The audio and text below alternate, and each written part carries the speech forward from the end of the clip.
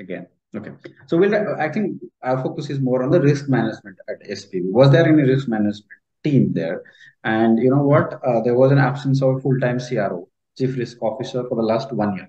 That's very interesting, right? It's a board level Yes. position, right? It's impossible Yes. that a bank is surviving without a CRO, right? That cannot be even imagined in the European Union or in the UK. I don't know how Fed was so lenient with this bank that this bank didn't have a chief risk officer without for more than a year.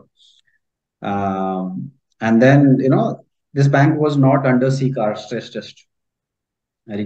So it was waived for this bank because of the smaller balance sheet. And you know what happened? The CEO of this bank, um, knowingly, I mean, deliberately, he made sure that the balance sheet is within the limit of or within the threshold, so that it doesn't have to do a proper CCAR stress test.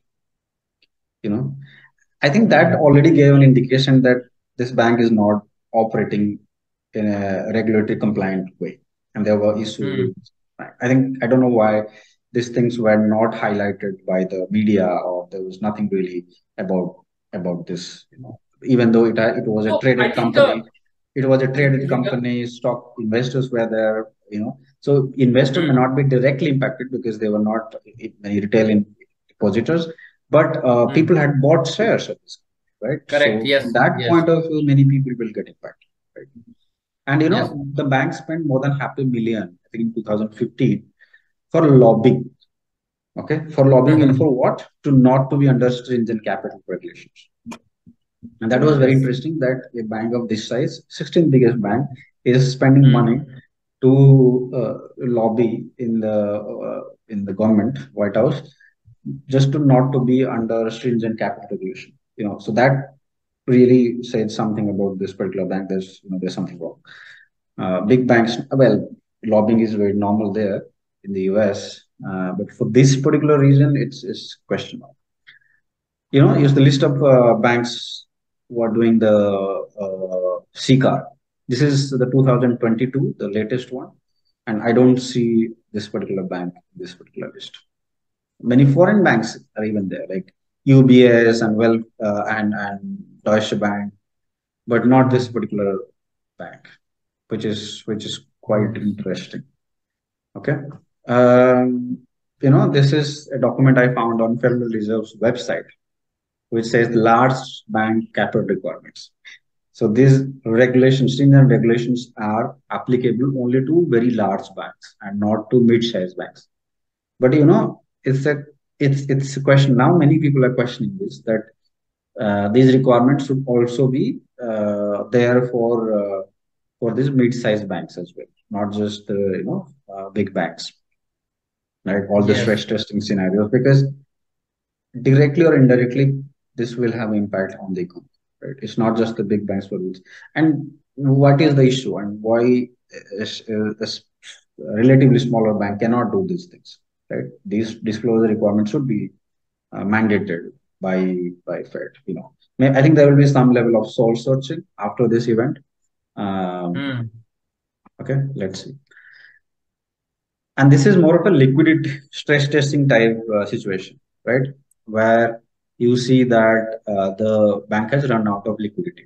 Okay. So we like to understand a bit about liquidity stress test. For example, what is liquidity stress test? It's basically the test.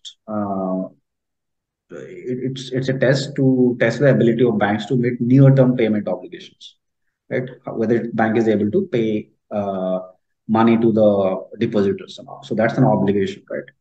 Um, and if that is not happening, then the bank is in trouble and there is a liquidity crisis. And you have in Basel III, actually, there are some requirements in place. For example, the bank has to always assess its liquidity coverage ratio, LCR, and the NSFR. LCR is liquidity coverage ratio, which is more of a short-term liquidity requirement. Uh, it's a metric that measures banks' ability to fulfill short-term liquidity requirements, and NSFR is more for long-term. Um, Yeah, and such liquidity crisis can happen in many situations, right? It could happen during runoff. It could happen because the haircut has increased. That means the collateral value has gone down. Um, the closure of interbank credit market, right? If this bank is going out in the market to borrow money from other banks, I don't think banks will be willing to pay money, right, to this bank because it's already in trouble. So in situations where interbank lending or credit market is difficult, that you could also have such a scenario. And payment settlement for infrastructure failure, IT systems or some natural calamity. So these scenarios could have situations where bank would end up having liquidity crisis. And this is one of the situations where it's more of a runoff actually, that it doesn't have cash. This is Lehman Brothers. We're comparing Lehman Brothers with this, right? So Lehman Brothers had a Sure. very good Yeah. liquidity position back in 2000. Yeah, by decent situation by 2008 July, but in 2 months time, 2 to 3 months time, it went all the down, right? You see the downward trend, and by 2000, I think 25th of September 2008, it uh, Hmm. it ran out of cash, and that's when there was a liquidity crisis, and it was declared bankrupt. The U.S. government did not come forward to save the bank. I think there was a consortium of banks who wanted to buy, but I think they were not in position because they were also in trouble. I think JP Morgan, Morgan Stanley, I think few other Yeah. private banks wanted, but I think they were already And in trouble, so they pulled back. I think it was also a point that it was not a the small bank like This was a very SBI. It big was a bank. big Yeah, bank. Yeah, very yeah, big yeah, bank. It was very difficult for others also to actually buy because actually the problem was multifold and many people were facing the heat at yeah, that yeah, time. yeah. So a bit more about the Basel metrics. So liquidity coverage ratio, which So I is think Pani, before we actually go to Basel metric part, so one thing which we should actually try to differentiate it between the Lehman Brothers failure and this bank failure is that it used to be called a subprime lending crisis. So maybe you just want to throw a little bit of light out there that yeah, it was the reverse kind of problem. They were actually facing pressure from the loan side, which they had given to the I think it was more of subprime a credit customers. crisis. Yeah. It was Yes, more of a exactly. That's credit the point I crisis. want to. But Yes. it was also a liquidity crisis. But it was a Yes. mix of liquidity and credit crisis. Yes. They Yes. had because they were also in secondary market and right, Mm. trading market. They were selling some mortgage-backed Correct. securities and all. So Mm. in those scenarios, you have some positions, and in some scenarios you have to pay money, and they didn't have the cash to pay. So it started with credit crisis, but it ended up Mm. as a liquidity crisis. Okay. Yeah, because eventually you will have to pay back to your customer, right? And at the Exactly. end, you will become a failure. You will fail to pay the money, so it will become Yeah, a credit crisis at the yeah, end. yeah. ये और एक बार start करते हैं, खत्म हो गया अभी, 1 minute में खत्म हो जाएगा। ठीक है। ओके, आई थिंक बस दो तीन ही स्लाइड है हाँ ना? हाँ, और दो तीन। 10 मिनट लगेगा, 10 मिनट लगेगा। हाँ हाँ, बिल्कुल बिल्कुल, लेट्स। ठीक है। अभी मेरा ये भी काम करने लगा कैमरा। हाँ अच्छा, ठीक है, ठीक है।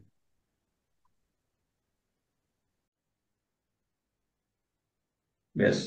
So we were discussing about the Basel metrics, right? Sure. Yes. So there are some disclosure requirements there in Basel 3, okay, for the banks. Okay, there are two metrics actually, very famous. I think they're already in place for a couple of years already. I think from 2015 onwards, these requirements are in place. One is the LCR, liquidity coverage ratio. So that's one matrix used. It has to be over 100%. So how LCR is calculated is the total net cash flow amount divided by high quality liquid asset amount. Okay. So net cash flow, I mean how much money the bank is expecting uh, as as part of withdrawal, okay, or net cash flow, and based divided to the high quality liquid asset amount. And there are some rules as to how to sort of calculate high quality liquid asset amount. Okay, it's like your tier one capital type. So only the good quality assets are counted as high liquid assets. For example, the money you have lent to governments or other financial institutions.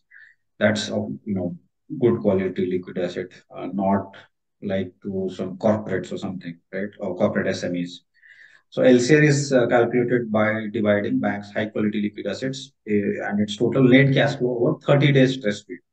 So in the next 30 days, how much money the bank is expecting as a net cash flow, um, and to that of its entire liquidity position, as in high quality liquid asset amount. And that Yeah, so ratio this should be more than 100%. hmm. So this 30-day period, right? Yeah, yeah, It must be coming from some historical, I think, evidences what bank might have. yeah, How they because they are predicting in future that okay, in next 30 days I'm yeah. expecting that this much on average cash flow I'm expecting. So that Because in number. longer term, right? In longer Hmm, term, it's very hmm. difficult to predict, right? Correct. Yes. For longer Hmm, term, it's very difficult to hmm, predict actually, right? But for a shorter hmm, term, you can predict, hmm, or you can predict with a better accuracy. Okay. I don't know exactly why this 30 as a threshold. There hmm. must be some reason behind it, but I don't think you can predict your liquidity position with higher accuracy for like for 1 year period, 2 year period, 3 year period. By the way, this is a short-term metrics. This is a metrics used for Hmm. short-term to assess liquidity situation in short term. There is also another one used for the long term. Okay. It's called NSFR. So it's about Hmm. assessing the resilience over a longer time horizon by creating incentives for Correct. banks Correct. to fund their Hmm, activities with more stable source of funding. That means this matrix is somewhat less reliable, but what is hmm, important is that here the emphasis is more about the bank should fund uh, using good stable sources of funding, not like some cheap money it got and then it is giving loans to all kinds of companies, right? So there you have a checks and balance, right, on a longer term stability, right? And NSFR should also be more than 100%. It's calculated as like this: total available stable funding divided to total required stable funding. Um, Okay. So the point here is that okay, the banks should not use cheap availability of capital just to give loans to anyone, right? So the source of funding should be stable in that way. Okay. But despite these requirements, this particular bank actually went bankrupt. It's a question mark whether they were calculating these numbers and whether they were sharing this number with the Federal Reserve or not. Okay. Well, many Basel rules are not followed by Federal Reserve. They have their own. So maybe this may have been overlooked. I don't know, but I think this is also a point of research as to why um, these things were not taken into account as very stringently. In good sure. times, actually, banks normally what they do is that they expand their balance sheet, and that's exactly happened in 2008 and leading up to 2008.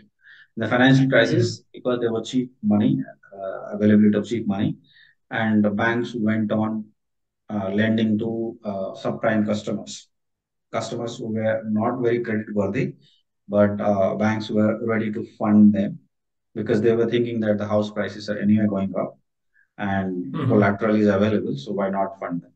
And the worst thing that happened was that story was believed by many other banks who actually bought the mortgage-backed securities at at a premium price. The value of hmm, these securities were actually much lower than that was estimated by these banks. And when the crisis happened, these assets had no um, no value. So there was a huge. So if you sell these assets, also you don't get money. And correct. Correct. then in that point in time, your if your customers are coming to you to withdraw money, right? Hmm, And you sell your asset, you sell at a discount, so you don't have enough liquidity to pay your depositors, and that's a classic correct. example of liquidity crisis. Okay. Um, Okay, so we discussed about the BCBS rules, right? The Basel uh, Hmm. rules, and why, despite having these rules and requirements, the crisis, banking crisis, is still happening, right? Is this because of the political reason? Question is why there was not even a CRO in this bank, right? It's so funny as to without a chief risk officer, this bank was functioning for over a year, and there was uh, no flagging by the senior management or board or by the regulator. Question mark. There are many other questions. For example, will this have bigger impact? And bigger impact beyond the startups, beyond the venture capital? Because okay, the venture capitalists are rich people. They have lots of money. They have earned money, so nobody cares if high net worth individuals lose money. But that is not the end of the story, right? It will Correct. have Yes. knock-on effect on the general economy. Many people will lose jobs. Yes. Startups will lose jobs. So it is very unlikely that the impact will be only limited to startups and VCs. Um, so I think more and more tech companies will suffer, and they are already suffering because of the interest rate hike, and it will only get worse for them if, uh, yeah, many of them cannot even withdraw their own money because, yeah, the bank is in trouble, right? This bank is in trouble. Question is, will more startups close? We have seen in the last 6 months, many startup and many even big tech firms have laid off many people, right? So will the layoff continue because of this? Will it get aggravated? Question mark. Another question will be, what will be the impact on India? SBP, this particular bank was actually present. I didn't know that this is present in India. This was present in India. The bank no longer exists, so we have to use past tense. So the question is, how many Indian startups are exposed to this crisis? This assessment Yeah. is yet to be done. I don't think there is uh, any statement made by the government yet, or the finance ministry, or Reserve Bank of India, or SEBI, or you name it. But you will never know the accurate story about the private companies very well. But at least the public companies, you get Correct. the situation, right? So I think the bottom line here is that we are talking about using data, using all kinds of data, but also alternative data, using sophisticated algorithms, using very academic modeling techniques. But what matters at the end of the day is that if these things are not taken very seriously by the senior management, then the purpose is not going to be served, right? It is, we will not see the results of the hard work done by the risk management team if the people sitting at the top, they take these things seriously, and uh, without regulator enforcing uh, the board for all of these banks to take these things very strictly, uh, nothing will really happen, because we have seen that happening in 2008. Many banks were in trouble because of this. I think despite having stringent rules and regulations in the last 10 years, more than 10 years now, with SHICA, DFAST in the US, but also more Basel uh, regulatory requirements in the European Union, UK, and other places, we still see this is happening. Although situation is much better, in my personal opinion, although the actual situation will be known in few weeks or few months time maybe.